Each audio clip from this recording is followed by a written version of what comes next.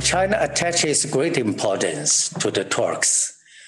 President Xi Jinping said on several public occasions, as you mentioned, that we need to speed up the BIT talks.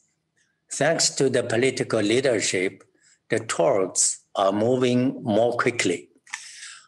This year alone, we have had 9 rounds of talks with good progress on the text and the negative list. We made breakthroughs on the level playing field issues. This is a solid step forward. We are now working on the market access and the sustainable development chapters. The talks are now at a critical stage.